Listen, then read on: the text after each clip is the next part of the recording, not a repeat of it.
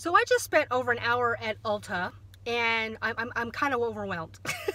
Actually, my nieces gave me a gift card for Christmas because I need some new makeup, so that was cool. And I actually did some research before I went. And to be upfront, my knowledge of makeup, especially vegan makeup, is on a scale of 1 to 10 is about a 3. So I'm learning. So anyway, there was something that I thought I wanted. Then I go in there and tested it, and okay, no, it didn't work. So I had to look around a bunch at a bunch of other stuff. But what I noticed, the former marketing PR person in me noticed like how the word vegan and cruelty-free was on like so much signage, like vegan, cruelty-free, like in big letters all over the store. And I thought it was interesting that, you know, there's a segment of consumer that is not necessarily vegan in their food or other areas of their life, but they want vegan stuff all over their face and on their skin.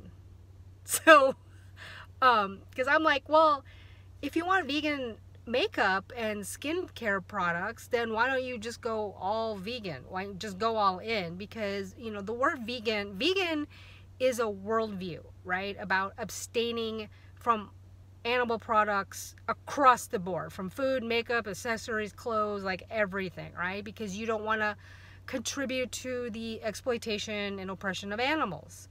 So, you know, really in this case, if you're still like eating meat and wearing leather, but you want vegan, you know, vegan cruelty-free makeup, then it really should be called plant-based, because that's what it is, plant-based makeup.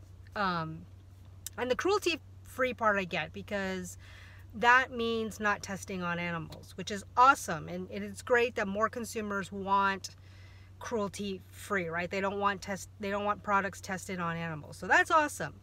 But the word vegan, again, is a worldview versus like plant-based, which is basically about the ingredients in that product. But I thought it was interesting. Again, I'm new to makeup, so I just thought it was fascinating, like how the word vegan and cruelty-free was just on so much signage everywhere in Ulta. So so we're making headways with makeup and skincare, which is great. Now, you know, let's get more of this message, you know, out into like food and in clothing and shoes, accessories, cars, furniture, and all that kind of good stuff. Anyway, interesting. I'm learning so much about makeup. It's fun.